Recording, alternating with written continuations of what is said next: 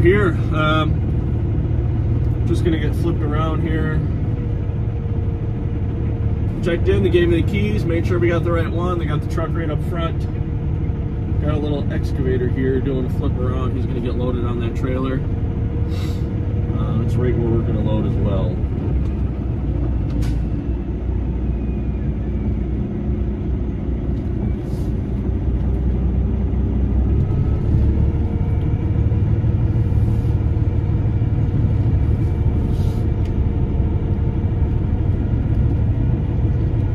So they're saying that that back end is pretty tall. They're saying to put the front of the truck up on the back deck. And that's going to help us, obviously. That's going to bring down the rear height. The top of that drum. That last one we hauled was pretty tall. That was like 1310. For some reason, I don't feel like this one's that tall. All right, she's all loaded up.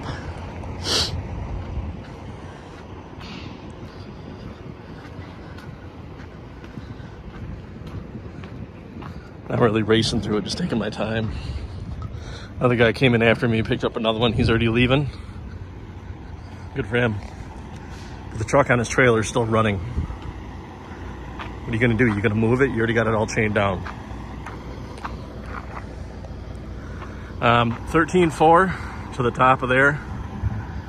So it definitely helps. Had to take a CB antenna off because we were way over 14 foot CB antenna. Don't want to smack anything with that. So the way these hooks are, I didn't X-chain it. They are open on the inside, and I didn't want to pull that way on that, so we're going to pull on the sturdiest part of the hook. Just straight down, it's fine. I've got our backwards movement protected. Extra pull down right there. Forward, we're good. Everything's strapped up. I'm going to take some pictures, we're going to get on the road. All right, it is Friday morning. We still have the cement truck on. We loaded it up yesterday and drove for a while, and we got to the other side of Nashville, and I kind of just lost interest in working, to be honest with you. Kentucky's roads are pretty rough, so that kind of beat me up pretty bad. And it was like 92 degrees, so I decided enough was enough, and I just stopped. We got enough time anyways, so it's like 5 in the morning right now. We're just cruising along. But it was a good thing. So something good came out of yesterday, stopping that early.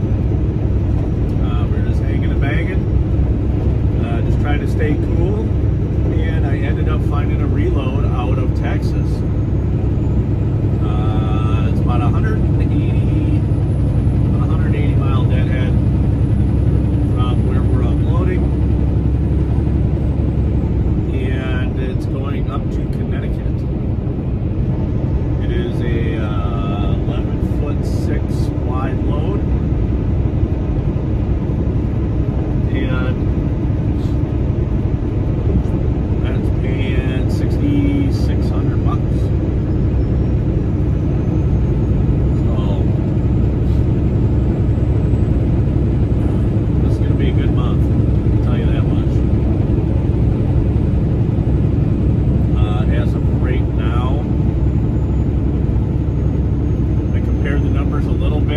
As of right now, with that load, I've grossed over double of what we did last month. All right, we just stopped for fuel. We are in Arkansas. We topped off, cheapest place during our route, and wanted to contact the receiver, make initial contact, see what their game plan is, make sure, verify our address, because it wasn't really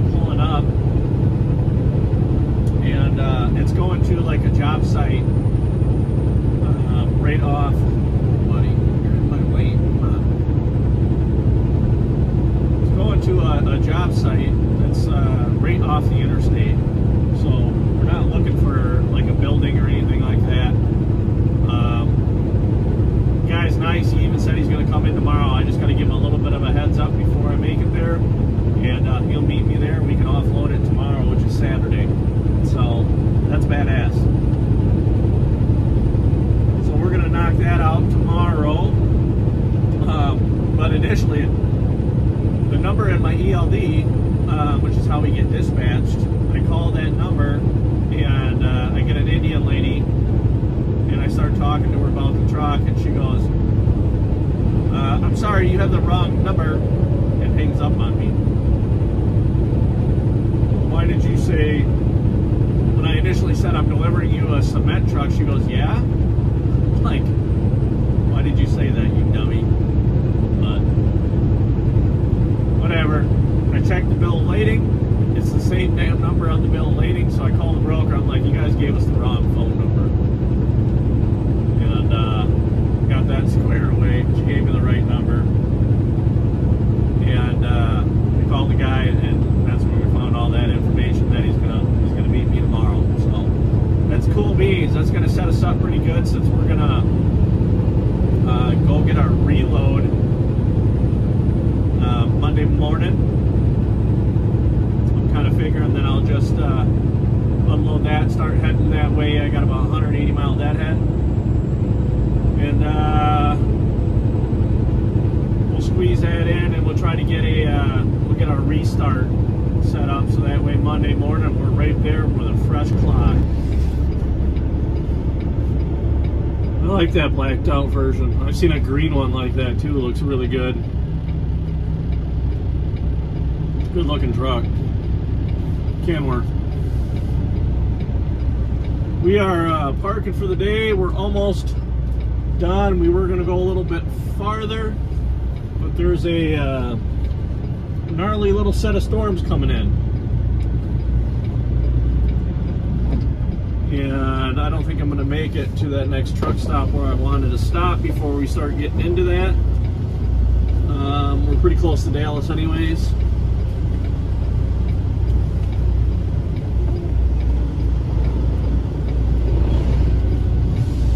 So we decided to throw it in this hole.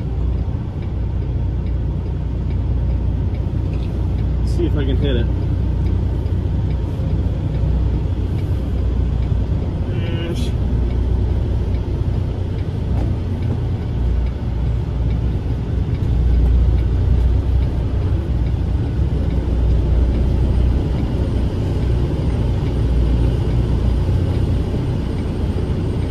Fate, those guys got your truck.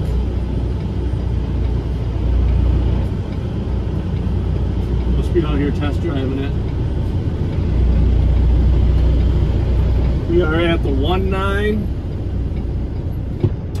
It's like a brand new place. Parking lot's brand spanking new. Truckers are starting to flood in. What's nice about this place, I've never been here, but these parking stalls,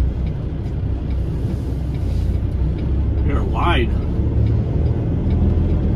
You can see it on those trucks. They're so wide, you kind of misjudge it a little bit. You could park 12 wide in these things all day. But I got it set up. We're gonna meet the guy at 8 a.m. tomorrow. That's gonna allow me to get some rest tonight and get up early to scoot through Dallas early Saturday morning. So that'll be gravy. And then we will we'll be all set then. We're gonna unload right away, get all that done with, and head to our reload spot, which I'm gonna figure out tonight where we're gonna stay for that, if there's a place near there. And knock out a reset quick. So hopefully we don't get into another tornado like last time. But that's what's coming. So catch you guys in the morning. Downtown Austin. I've never been here.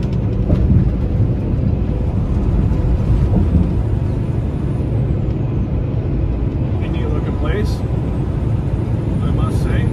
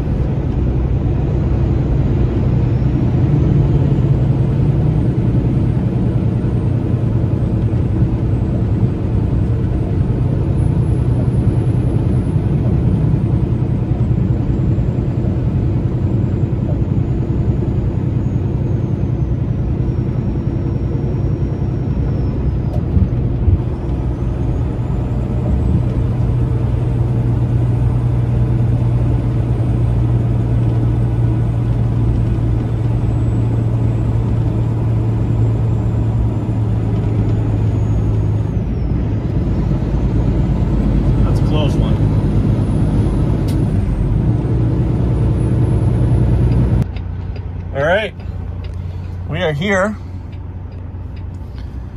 Like I said, it's right off the, see it, right on the off-ramp-ish. I think we're gonna go in that yard. I think the guy's just showing up now. So we're gonna get in here and get off the road. That'll be it for this one. We're gonna go and we got a couple hours, probably about 3 hours south to go. We gotta go down by Corpus Christi. Starting to have an issue with the tail lights on this trailer. Monkeyed around with them a little bit this morning, but so we're gonna have to deal with that. So let's let them get this open and we'll get out of here. All right, so we are here. We're in Corpus Christi, and we're just doing our 34 before we reload. Just waking up. I wanted to touch on this wiring issue that we were having. So last night, you know, it's a one-man show. I had to wait till nighttime to cool down a little bit. It's super hot and muggy here. So I waited till nighttime till we could, you know, turn the lights on. I could jiggle the wires and I could really figure it out. I'll show you what we got. So what we had was intermittent taillights. They'd come and they'd go and they'd flicker and pop and lock and Henny in a tall glass, got me hella saucy to pop to it. All this club bullshit, no it's not me. all that kind of stuff. Kind of goofy. Running with that thing stretched out already. I found this. This is a quick connect right there. There's a little bit of grease. That was nasty dirty. But I would get taillights and then they would go off. This would go off. Strobes would work. But the 3 DOT lights in the center would stay on. No matter what. All these would go off, but this would stay on. No matter what. So I checked all the wiring and found a little rubs back there. I did that yesterday. What I found, a little loud, we got trucks running, it's so humid. The light cord was super, jiggle it up there in the nose, and that would make the lights do their thing. Look at that. These 2 wires were the only 2 that were still like tight. That one, that one, that one, that one, that one. I pulled all of them loose by hand. I just pulled them out. They weren't even in there that good. So, we got a new fitting. 100% sure that's what was up. Disconnected up there. So we have no power here. I'm going to clean all this up real good. And it should do the trick. All right, update. So since we cleaned all the wires up, whoa, we're going crazy with the camera there. Going to crack in that. These have a little gripper that are meant to hold the sheath. Pretty sure that was digging into that as well. So we're going to cut all these and come back more. Get rid of this whole section. We got plenty of length anyways. So that'll just take out some of the extra length because it was always curled. So we're going to do that. All right, just like that, here's our brand new connection. A little bit dirty there, whatever. Pretty easy to do. Let's go plug it in, make sure it works.